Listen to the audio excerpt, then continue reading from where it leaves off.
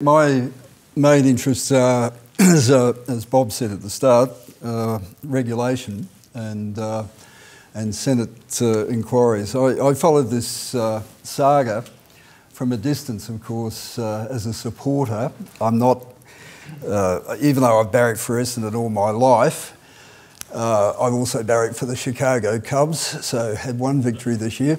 My principle, I suppose, when I saw this saga emerge, I felt great empathy for the people who are targeted. That was my first reaction. I don't believe in trial by media. I've seen enough of it. For about a quarter of a century, I've been advocating for all sorts of issues to do with governance and regulation, particularly whistleblowing. And I've organised a lot of national conferences on whistleblowing and regulation. So when I saw this issue, having a lot of experience in these types of problems, I naturally thought, because I don't like to see targeting and I don't like to see unfairness, and that's what I saw in this problem right the way through. I've written a lot for the Melbourne Age, for example, and I know the current editor.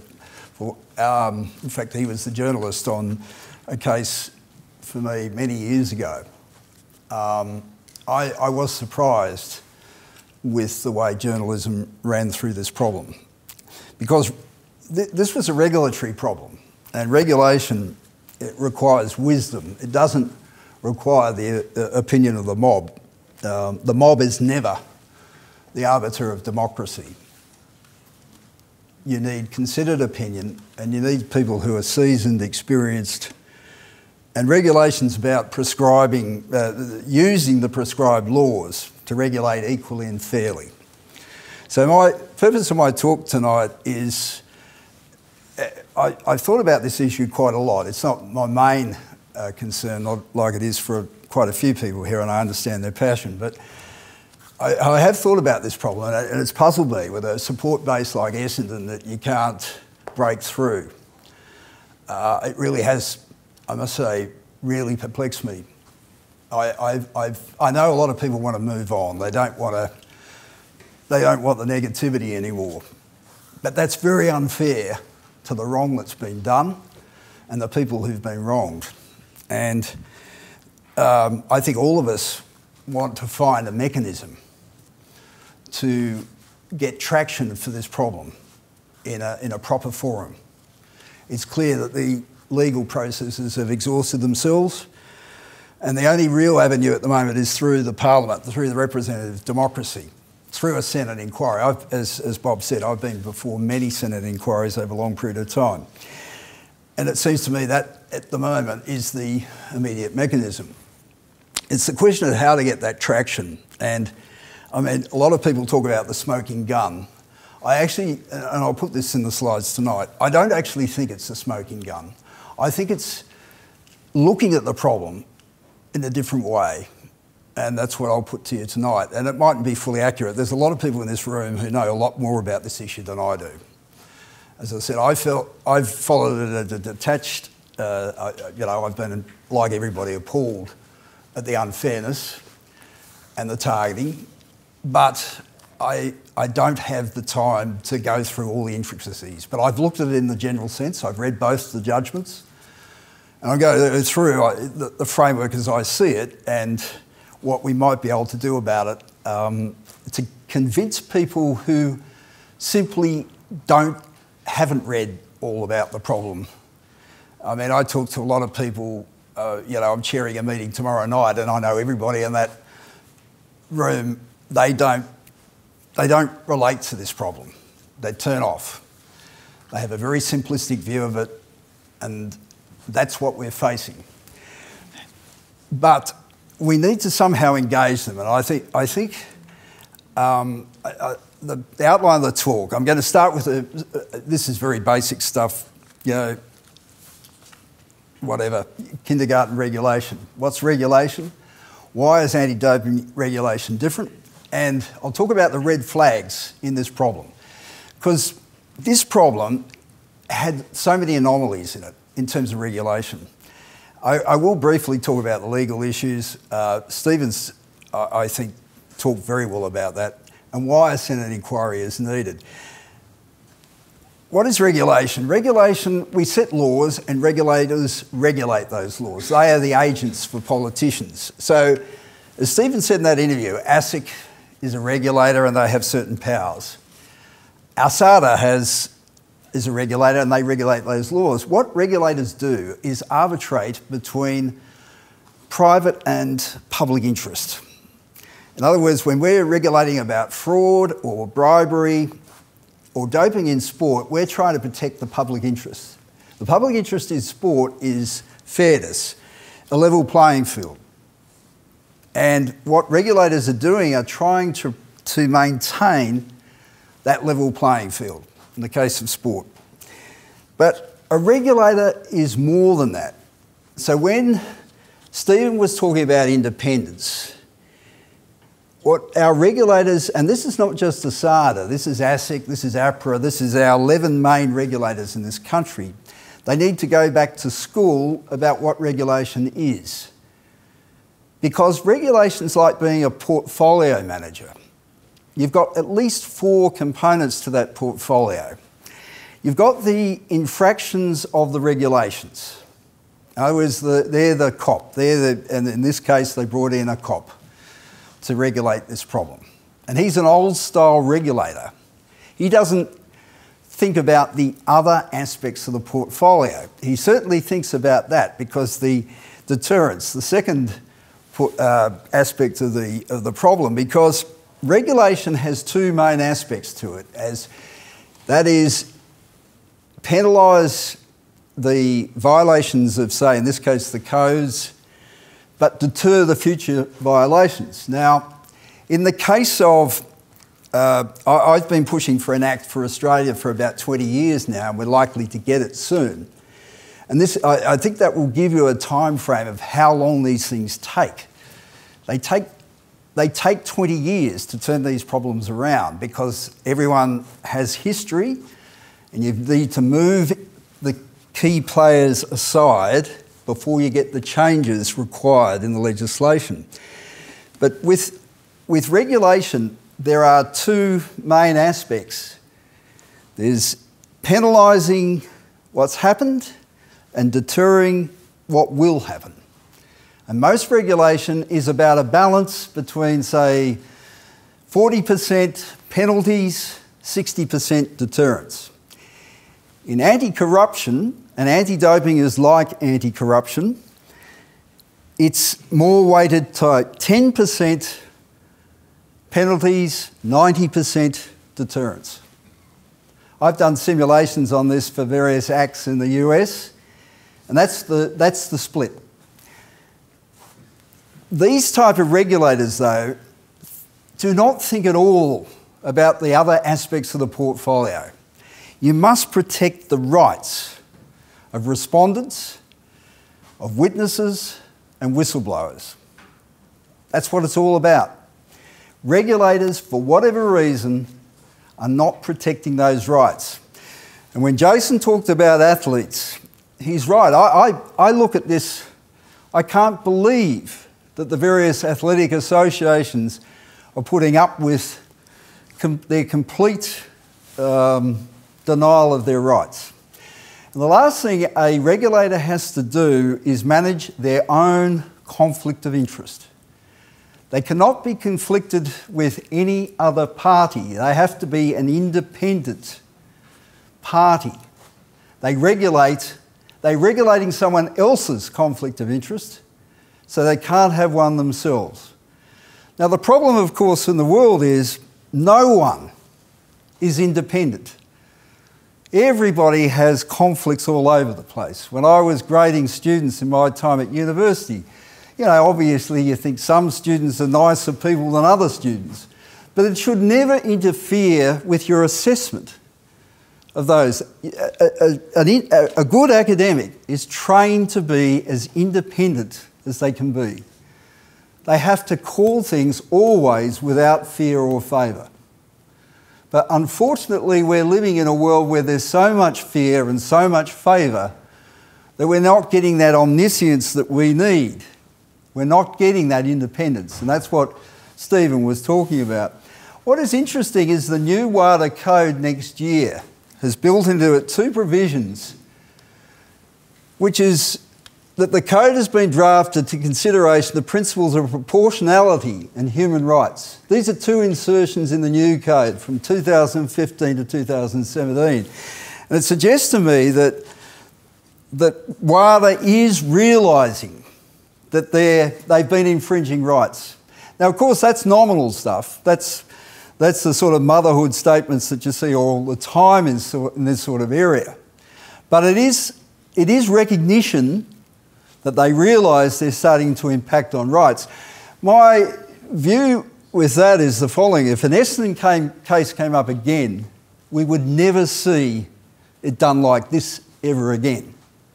But the question is, we need to make sure that it's not done like this again, but we also need to make sure that those people who've been most unfairly characterised in this problem, that we find some way that their reputations are fully restored as they should be. The anti-doping regulation, I'm going to go through this quickly, has 5 key components to it which cause it to be what it is. I'll talk about it briefly. The pyramid of regulation, the regulations themselves, which are the codes, the testing of those codes, the reversal of the onus of proof, which leads to the show cause notices, and the standard of proof itself. Those components are the regulatory framework of anti-doping. And the first of those components is this pyramid of regulation. Now, this is a very much like a monopoly or a closed shop of regulation. What happened with this is at the top of the pyramid is the International Olympic Committee.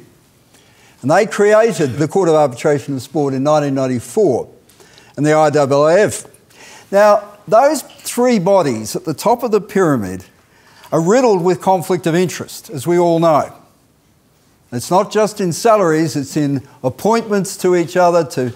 They virtually are the same body.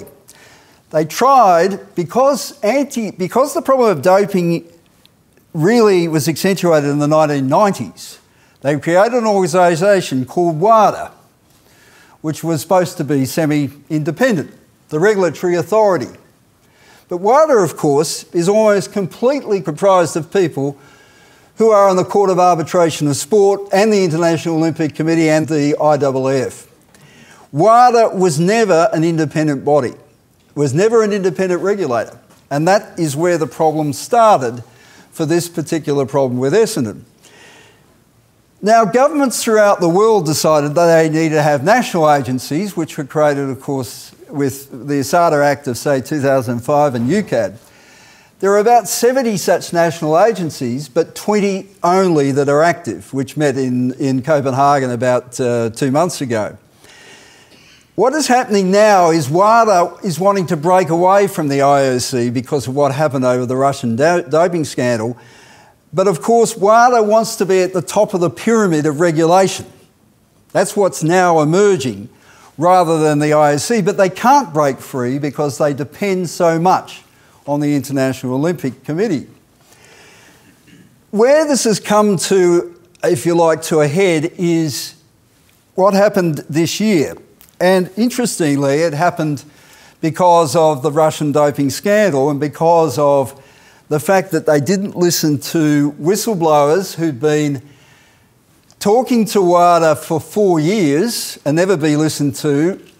They had gone to German media. Eventually it fed into the Washington Post and the New York Times, and it led to a senator from South Dakota who chairs the Senate Committee on Commerce, Science and Transportation, writing a letter to the head of WADA, the president of WADA, Sir Craig Reedy.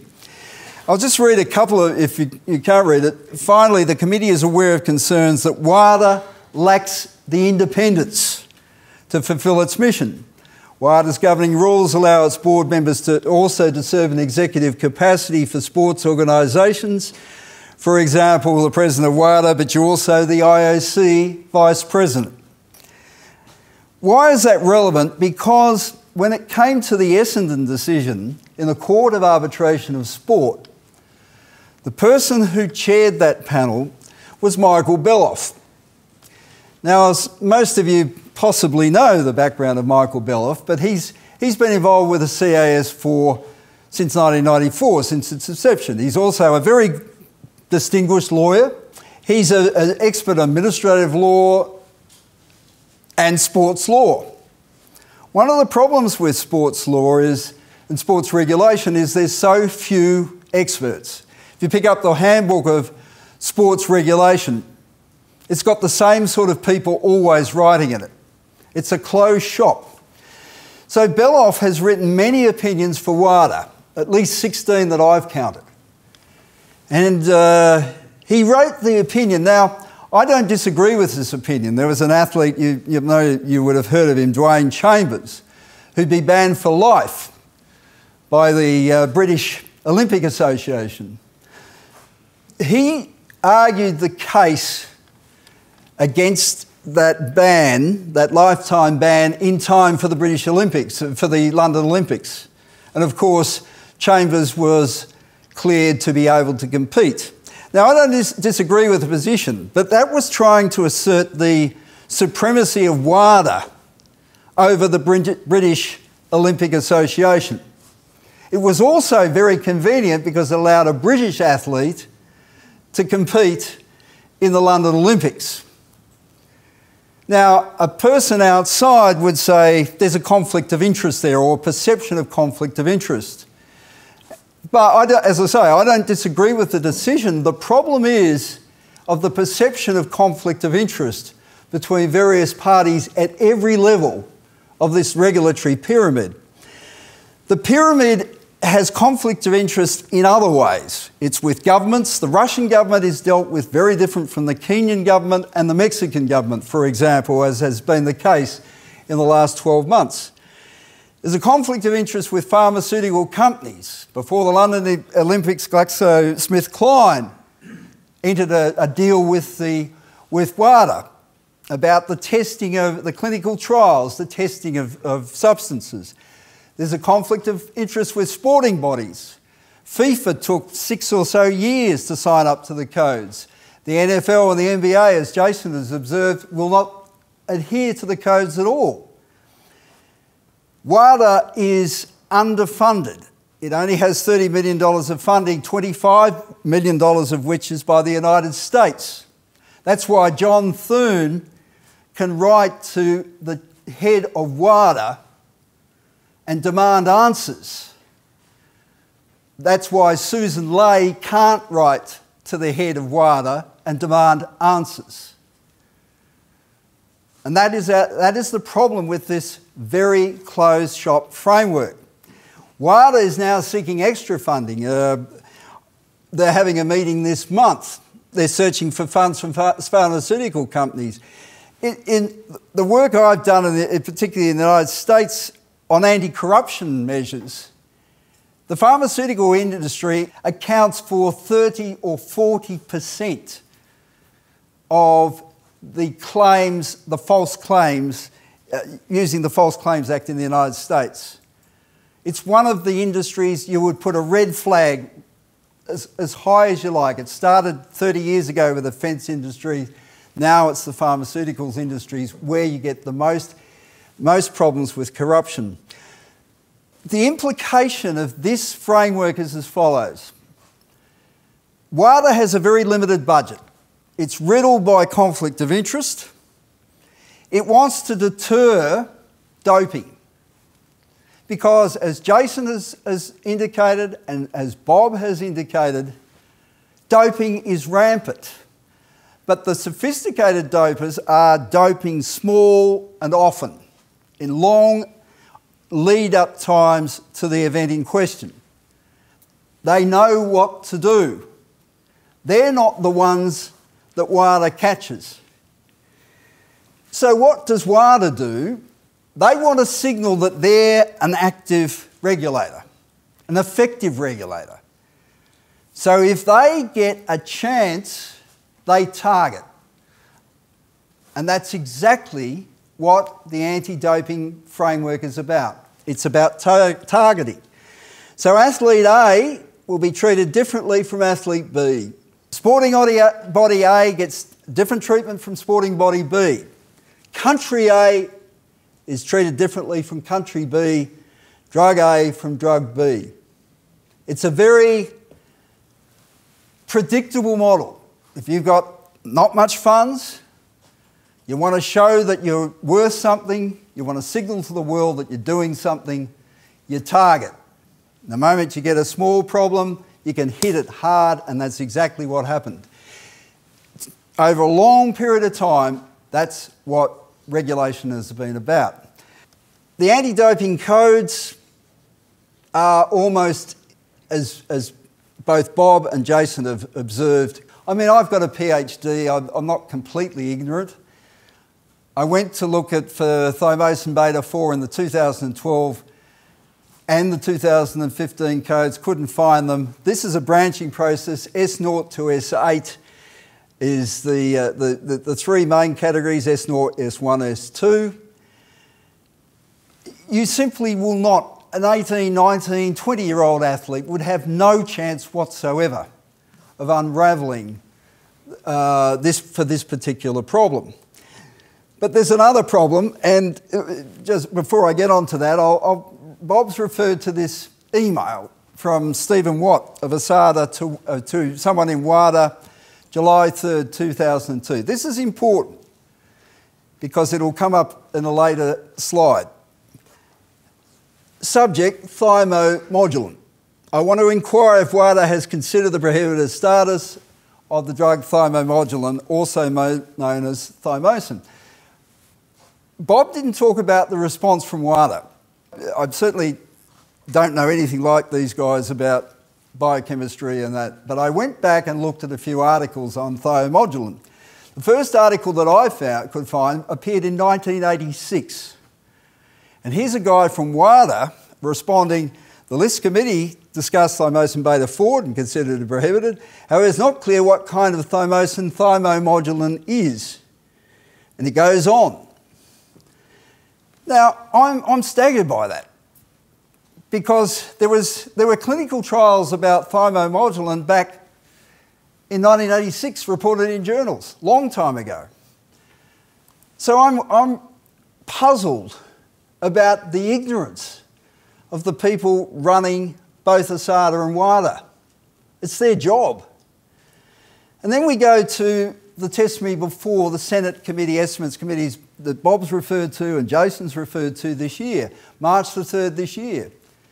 It's very revealing about what this problem is about. Senator Di Natale asked, a moment ago you told us that you did not know what this stuff TV4 does. Now you're saying it makes the players bigger and stronger. Which one is it? McDevitt replies, don't forget there were multiple substances here. Then he goes on. Senator Di Natale asks, that is irrelevant because they're not found guilty of other substances. So what does it do? Does it make you bigger and stronger, or we don't know? And McDevitt replies, as I said earlier, we do not know everything it does. This is primarily promoted, in my understanding, for recovery. And then Di Natale, I thought he put this well. To be clear, you're saying that on one hand it makes the people bigger and stronger, then we're talking about recovery, then we're saying we do not know what it does. Isn't it fair to say there is a good chance this stuff does nothing for performance? And McDevitt says, I doubt it, and then says, well, what's the evidence? What's the evidence that improves recovery? McDevitt says, I'll have to take that on notice. And of course, he hasn't replied. You see, in this problem, and you read that out, and you wonder, if you read that out to a group of Hawthorn supporters here or people from another code, would they start to realise what this problem's about? That's what we've got to think about strategically, how we get traction, how we turn the 6,500 on Phil's petition into 600,000. How do we get those people to engage that this is a great injustice, and what's more, it's a great regulatory failure? These codes are extraordinarily, not only are they completely and utterly diffuse to any reasonable human being, they change all the time. Between 2009 and 2015, the WADA codes had 2,269 changes in 6 years. 50 different working drafts were considered. These codes are virtually continuously evolving. Not only the codes continuously evolving, but the tests for them. Now, Jason's talked about this. There's, at one end of regulations is a group of thinking, a libertarian view, if you like. Milton Friedman would be pleased that I'm saying this. Allow for everything. At the other end, you test for everything. It's just not possible. Thymosin itself, just this compound, 2012 there were 16 variations. Now there's 27. Who knows? 5 years' time there might be 50. My PhD was in statistics. I know how absurd this is to test. You simply cannot test in each direction. You will never be able to discriminate across these 27 varieties of thymosin. You will not be able to ever get a test to be able to do that. It is simply going to be impossible. And in a sense, there are coherent people who understand this. There's a professor at Oxford, Julian Savulescu. Some of you might know him. We invited him to present. He's running a conference today in Oxford. He was very keen, but he's busy all day. But he sends his regards. And his view is that instead of testing in every possible substance, you test for something endogenous. In other words, something in the body, something in the metabolism. And I had to look this up. I had to research. I thought someone's going to ask me what EPO is. Someone's going to ask me what hematocrit is. Hematocrit is the space where the blood cells effectively occupy. So there are sort of thresholds. And that threshold that he suggests, if it's less than 50, which is the limit set now, you're able to compete, whether it's exogenously given to you or endogenously. You see, what people didn't understand with TB4, it's in your body to start with. It's in the platelet cells. Some of the things that they allow have got TB4 in them.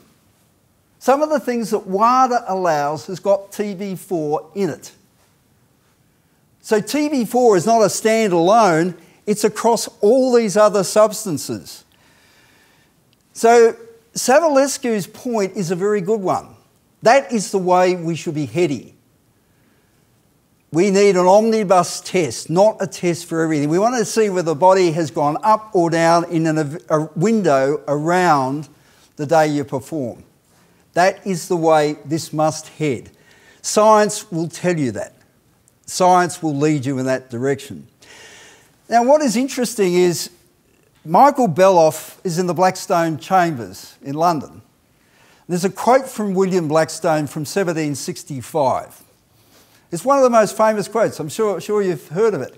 It's a maxim of English law that it's better that 10 guilty men or women should escape than one innocent man should suffer. I've just replaced that than 34 innocent men, and as Bob says, 34 plus one particularly and many others.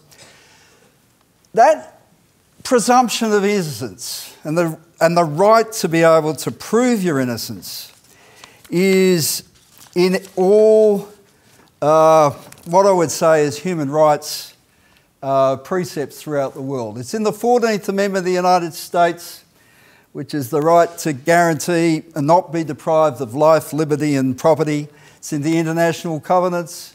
It's in the European Convention. The Australian Constitution doesn't have it in it, but it should. It doesn't expressly protect the presumption of innocence, but it may be considered, as the Australian Law Reform Commission notes, part of the broader concept of a fair trial. Fair trial entrenched in common law. What happens in the anti-doping framework is there's also a reversal of the onus of proof. You must be accountable of everything that goes into your body. And as Jason alluded to, the issue of, and Bob as well, the issue of painkillers and the possibility they're also performance enhancing. I have argued for this reversal of onus of proof in a particular act that I've been pushing for a long time. But as Stephen suggested, it's got to be balanced against rights. The rights of an evidentiary standard that's consistent with that. The ability to prove that you're innocent. An onus of proof was there a lot in anti-corruption legislation so as to try to flush out the corrupt party. In other words, it's easier to prove guilt. What WADA has done is used that reversal of the onus of proof with a very low evidentiary standard, low standard of proof, to basically target athletes. And that's exactly what they're doing. It started with the International Olympic Committee and the strict liability principle, which was adopted before 2000, and that WADA adopted in 2004, and it went into these show cause notices. And so what happened in the Essendon case, you heard a lot of discussion about comfortable satisfaction, which is an interesting term in itself. But comfortable satisfaction means something higher than balance of probabilities. Now, what is balance of probabilities? Balance of probabilities is something I would suggest appreciably above 50%. I think McDevitt in his answer said 60. I would say something in the order of 50, 55, because we don't want 50-50. We don't want a Brexit situation here. Beyond reasonable doubt is, of course, usually regarded as something like 98%. The Essendon case, if you go through the Court of Arbitration of Sport ruling, I'll get to that in a minute, but I did my PhD in statistics. So I know a lot about objective probability. I know as much as you about subjective probability. But when I looked at the CAS ruling and tried to add up what I thought were the probabilities, I could get to not more than 20%. And yet the CAS ruling said something above what I interpreted as comfortable satisfaction meant really in the 60 to plus% range. That's how far they were below proving what to an independent observer, and I completely took off my affiliations to the red and black. I think it was no more than 20%, if that. That's how much below they are what they said they were. And why is it that they were so far? Why can I say that? Well, there were no athlete submissions. There was no credible testimony, because the testimony from Alavi and Charter and others was almost completely discredited. There was no reliable documentary evidence or analytical data from either an A or a B sample. The only evidence they had were text messages. Text messages, they relied completely on text messages and associating TB4 with the word recovery. And that's how they built their case. Let me just sum up that. The problem with anti-doping is you've got conflict of interest, you had new legislation, you had a very inexperienced regulator, you had codes which are really changing all the time and uncertain, the tests are useless, you've got this reversal of onus of proof and you've got very low evidentiary standards. What do you get as a result? You get risk. And who bears the risk? The athletes. They lose their rights, they get risk of targeting because they're targeting because they want to signal their efficacy rather than they want to protect the sport. The main risk, of course, is that the athlete cannot prove their innocence. Now let me get now to the main point I was going to make. That's why I did want to continue. I've had a lot of experience with the Foreign Corrupt Practices Act of the United States. Jimmy Carter brought it in 1977. One of the things in that act is what's called red flags. When you think an organisation is behaving corruptly, you put up a red flag. But what you can do for an organisation, you can also do for a regulator. Now, the first red flag in this problem was what Stephen talked about, the joint investigation. What this is an example of is regulatory capture.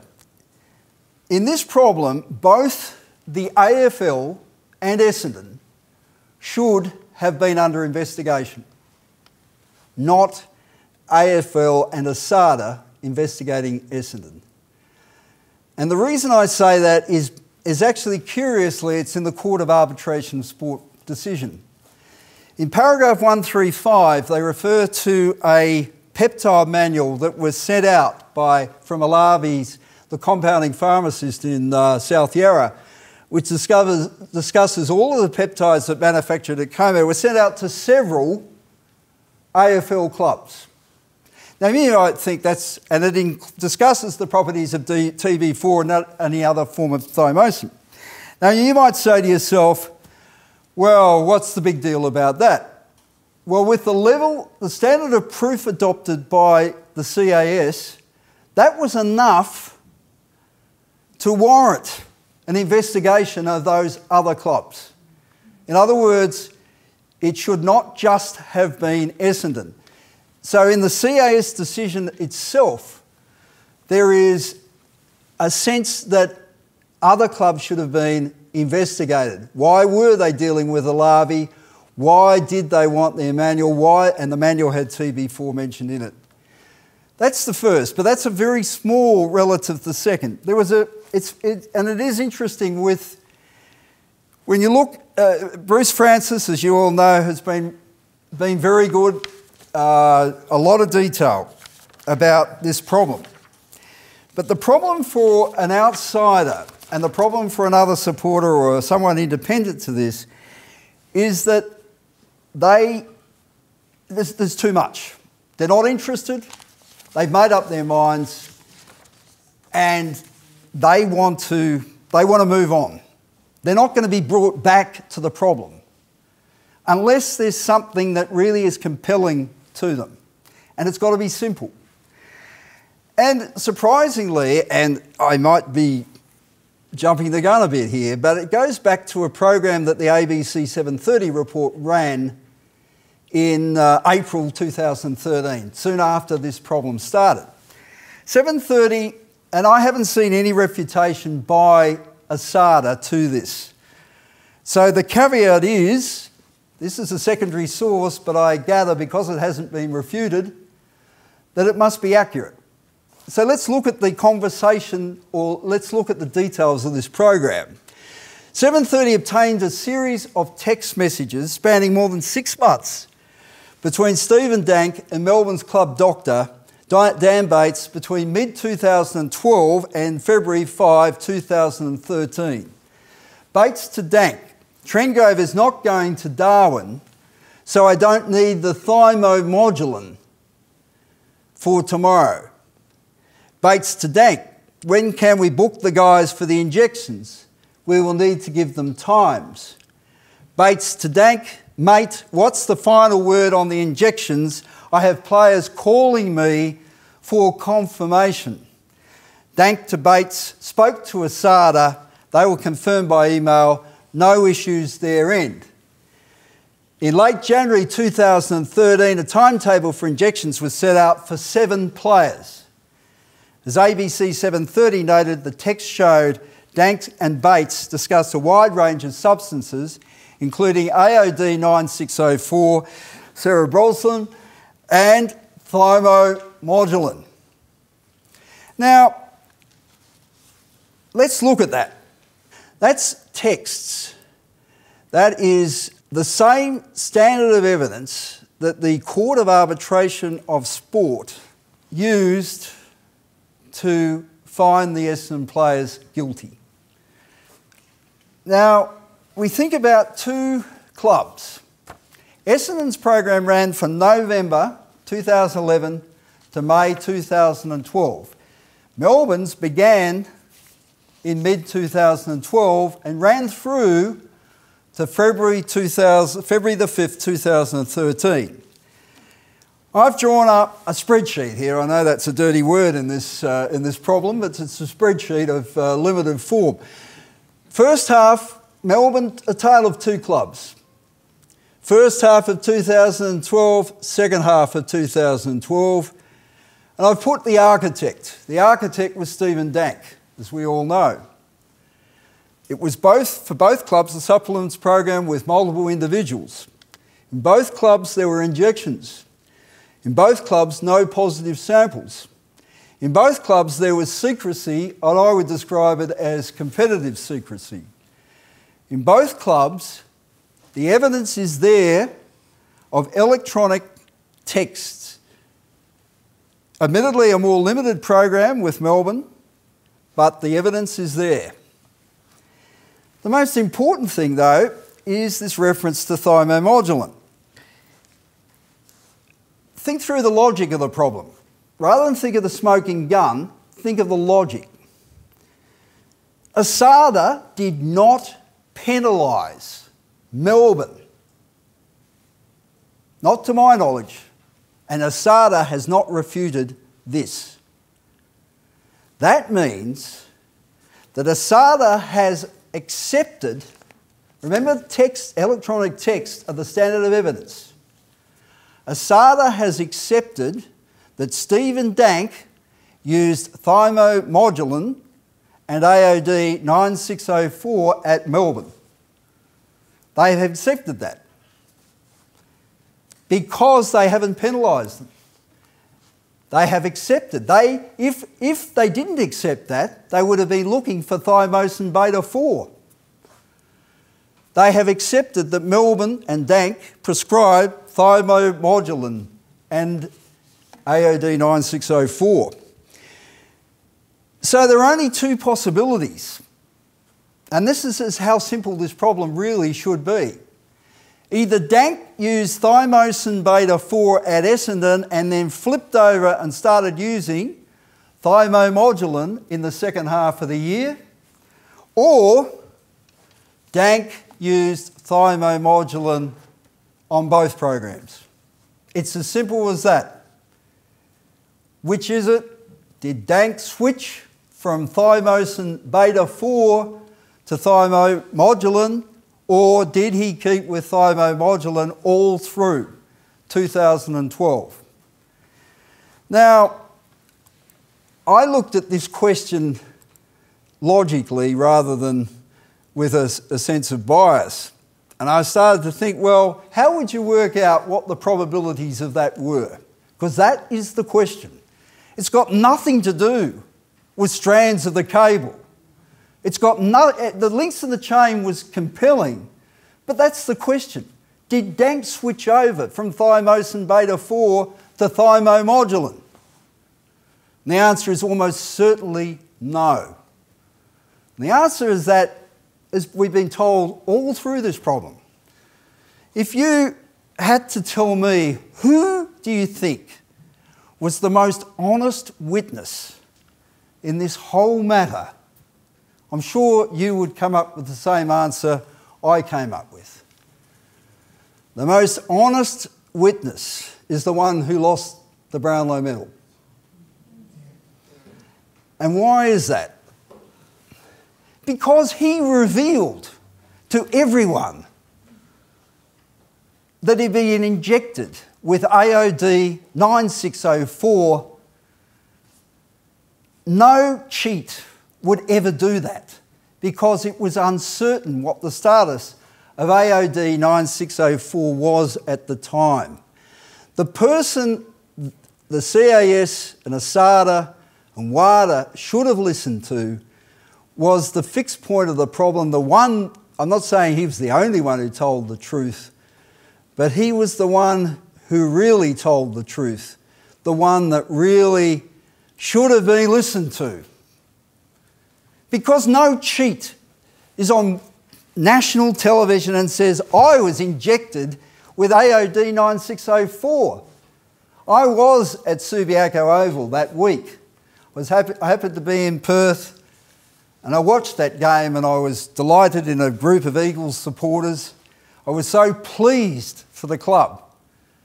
And I heard all the booing that our present coach didn't hear, but there is no doubt that Job Watson told the truth. So if he told the truth in such an open matter, I have no doubts this testimony is true. He told ASADA he was injected with a legal form of thymosin. His testimony was not included in ASADA's interim report. His description understood to match a bottle of thymomodulin stored in Dank's fridge, and I think you know the rest of the story. And what was Ben McDevitt's, the CEO of ASADA's, response to this issue of thymomodulin at the Senate Estimates Committee this year, March the 3rd? Frankly, this stuff about thymomodulin, the good thymosin, was shown to be absolute rubbish. The first reason why I don't think there's a compelling case that Dank switched from thymomacin beta-4 in the first half of the year to thymomodulin in the second is the testimony of Job Watson. The second reason is, on July the 3rd, the inquiry to WADA was about thymomodulin. You see, if Dank was worried about thymomacin beta-4, there should have been some text message towards ASADA or WADA. There wasn't. Otherwise, they would have included it in the CAS finding, and WADA would have used it. They were looking for anything. They were targeting people. There's no evidence whatsoever of thymosin beta-4 at Essendon, any text messages or otherwise. So that's the second reason. The third reason, I think, and this sounds a little bit more conspiratorial, but I've had so much experience of regulators over such a long period of time. Why were the text messages associated with Melbourne never produced to either the CAS hearing or the AFL hearing? That was not accidental. Because those text messages suggested that Dank indeed used thymomodulin at some stage during 2012. The answer to whether Essendon were injected with thymomacin beta-4 that answer wasn't found backwards in 2011, it was found forwards. It was found in the next program that Dank went on to. Because why would he, if thymosin beta-4 being so effective, why would he switch? He didn't have any determination at that stage that it was illegal. Why would he switch? He would stay with thymosin, the thymomodulin, the good thymosin as he described it. And the last reason I think Dank stayed with the thymomodulin, the reason I think he also, a compelling reason, is that we are creatures of habit. We don't switch like that. If it's working, we typically stay with it. And I mean, CAS themselves said Essendon won 8 of the first 9 games in the 2013 season. In other words, there's not a case that he switched. It doesn't stand up. The evidence in the Melbourne matter was the most significant evidence there. It's been there all the way along. ASADA have not refuted it. ASADA have never referred to it. The CAS never drew attention to it. It's the most relevant evidence of all. It wasn't back towards 2011 that mattered. It was what Dank went on to that mattered, and that's the key, in my view, to the case. The case is as simple as that. if you want to convince one of your non-Essendon people about this matter, it's on this slide. You've got 2 programs in the same year. One is penalised 3 times. The other is penalised not at all. The evidence to penalise Essendon was exactly the same standard of proof as the evidence that has exonerated Melbourne. I don't dislike the Melbourne Football Club. Comes back to this issue of targeting. This was targeting, without question. And to get the traction needed from other people outside of this room, it's got to be brought down to that level of simplicity. I see that our time is getting on. I won't go through the rest of my slides, but I'll finish with one slide which goes into the need for a Senate inquiry.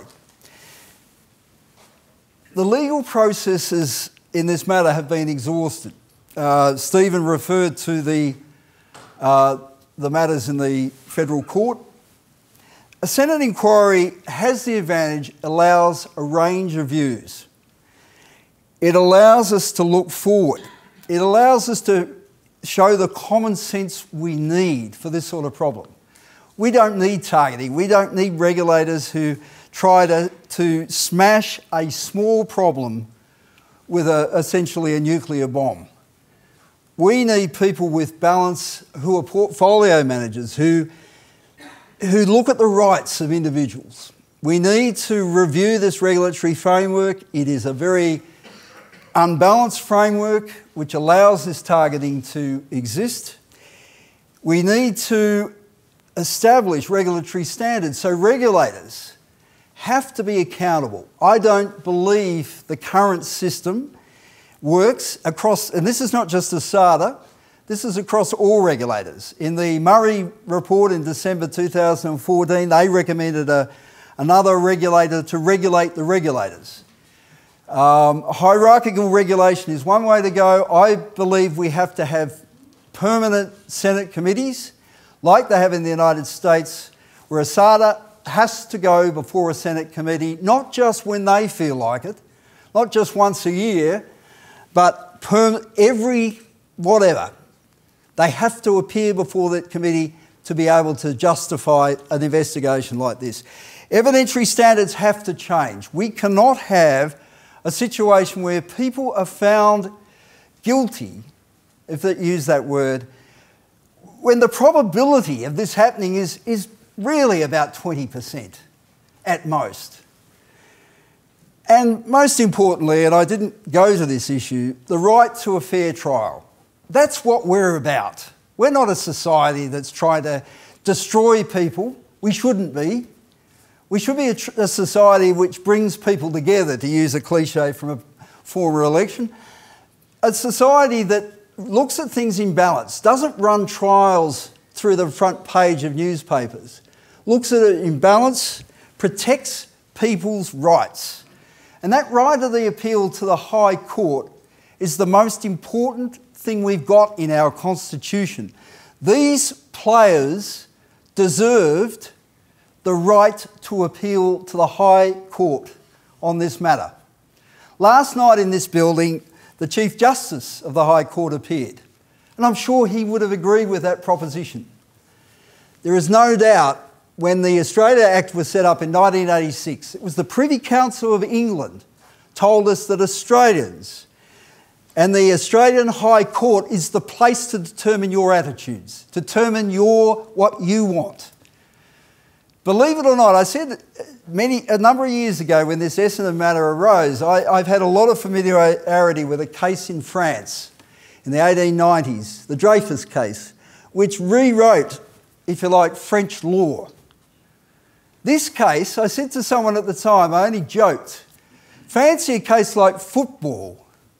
But then I thought to myself, yes, Only a case like this would start to convince Australians of their need to be able to preserve the right to prove your innocence. Dreyfus was very similar. The right to produce their evidence, his innocence. It became a very important case in French law for a century. This case, I'd like to think that would underscore a lot of legislation in the future to protect rights and to protect the right to prove your innocence and to protect that appeal to the High Court. Thanks for your time. I know I've gone over, but I think it's been worth expositing that.